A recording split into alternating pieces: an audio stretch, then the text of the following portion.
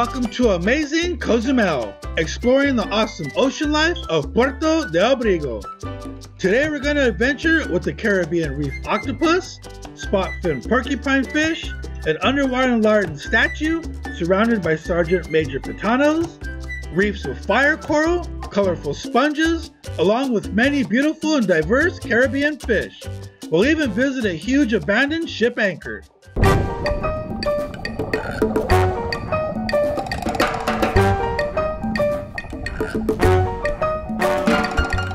Isla Cozumel, the gorgeous Mexican Caribbean. Today's dive will be from Puerto de Abrigo, which is north of Centro, and we'll be exploring southbound along the shore reef in the inner seagrass. We entered from the south of the military base and swam to the port opening. You can also enter from a large hole in the port seawall with careful climbing. And since we're starting from the port opening, here's that huge anchor, right in the middle and under of all the boats, zooming in and out. It's pretty massive along with the thick ropes still tied to it.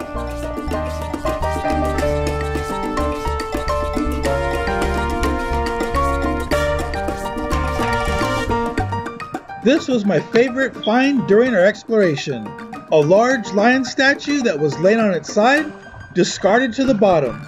I stood the lion up and immediately it was swarmed by Sergeant Major Fish, feeding on the algae that had grown underneath. This made for an amazing view. Now this proud lion stands again, under sparkling clear water, kept company by striped bright yellow pitanos and the occasional surgeonfish.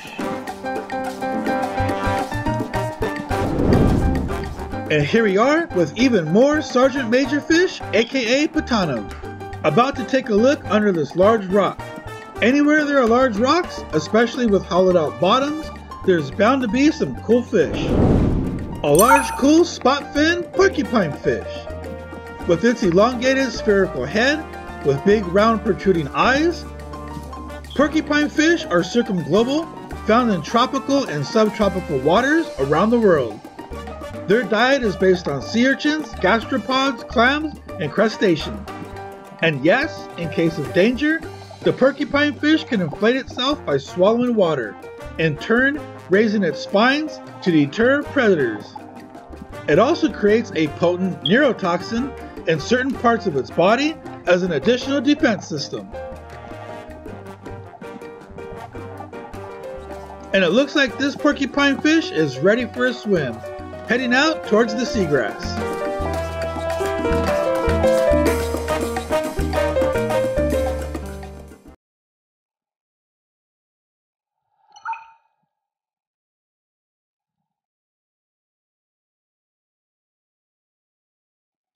Speaking of seagrass, here's an awesome Caribbean Reef Octopus exploring the nearby turtle grass, a species of marine seagrass. From up above, it's very hard to see due to its coloration and shape.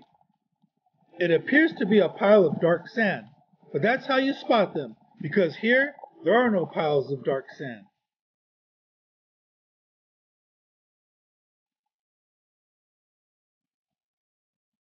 The Caribbean Reef Octopus has 8 long arms that vary in length and diameter.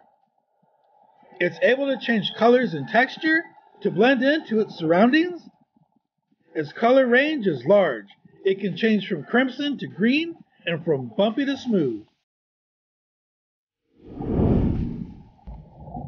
Now we're back along the shore reef to observe some nearby fire corals and the many fish that call them home.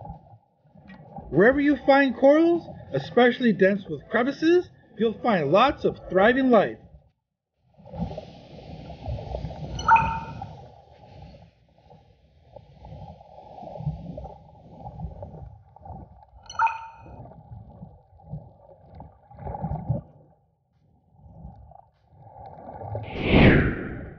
Fire corals, like this blade fire coral, are found in the Caribbean Sea in shallow waters. These corals have hair-like processes and stinging cells that detect the presence of zooplankton and help entrap it. The nematosis is discharged and injects venom into the prey, all within 3 milliseconds.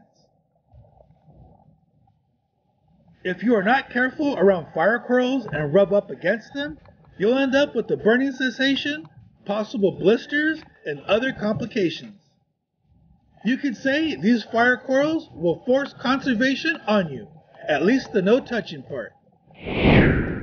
Also, corals are animals, not plants. Even though they permanently attach themselves to structures along or close to the ocean floor.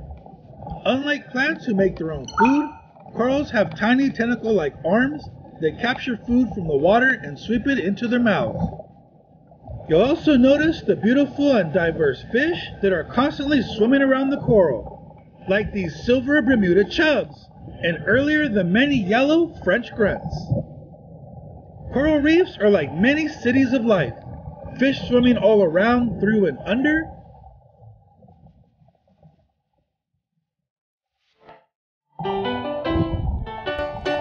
Now we're going to observe some cool sponges, which are also marine animals, not plants. Sponges come in all shapes and sizes and are usually very interesting to see. And they're also usually frequented by many fish.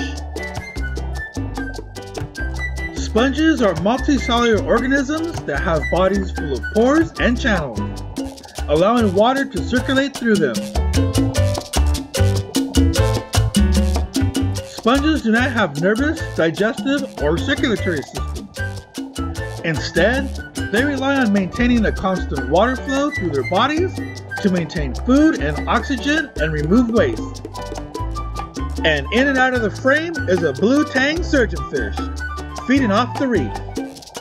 Blue tang surgeonfish exhibit biofluorescence. That is, when illuminated by blue or ultraviolet light, they re-emit it as green, which may assist in communication and camouflage. Wherever you come across corals and sponges, you'll usually see plenty of cool fish, like this green tube sponge, being circled non-stop by sergeant major fish, also known as pentanos. From Puerto de Abrigo going south, there are plenty of rock clusters, shore reefs, coral and sponge clusters, and fields of seagrass to explore. The best time to view all this cool life is from 9 a.m. to 1 p.m. when the sun is overhead and lighting everything up.